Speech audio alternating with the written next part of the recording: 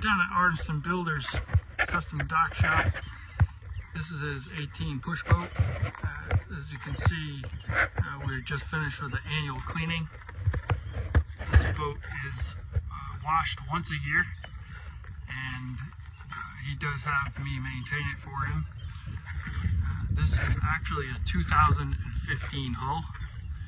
This is added on as optional pile guard, which is nice for the work he does. Radius corners, which worked out great with the rub rail.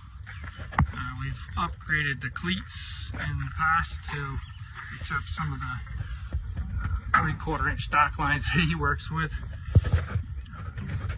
This has a huge forward stowage, which goes all the way to the bow of the boat.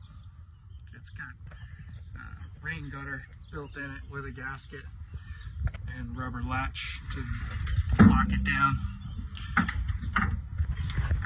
This is a 27 inch Bomar.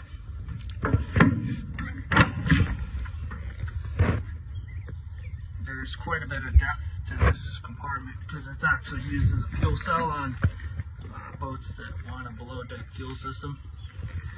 And no leaning posts, no seats, tons of room. This is an 18-foot hull, but is really, as I call it, 21 with the bow cut off.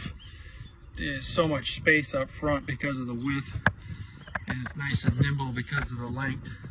It's rigged with hydraulic steering, rigging hoses that come up through, so if you do ever get blue water on the deck, it's not going to go down below.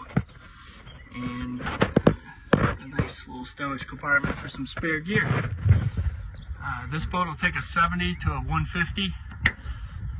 The 115 is good on fuel, keeps the cost down on the price, and plenty of power.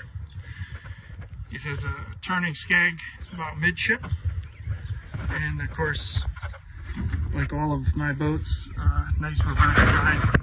It's dry. It gets on plane nice and easy.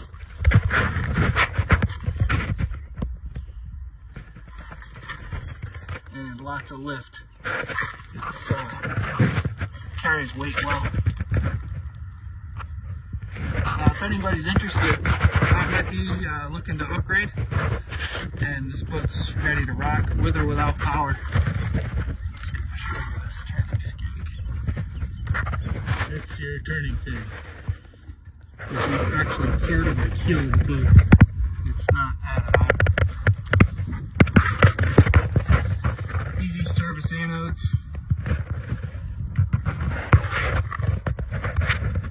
Shallow draft. And up front is probably about 45 degrees of dead rise, so it does ride pretty well. Send me a direct message if you're curious about polishing. Just call me.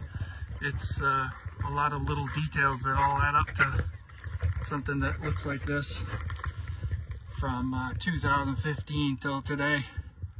No fresh water ever.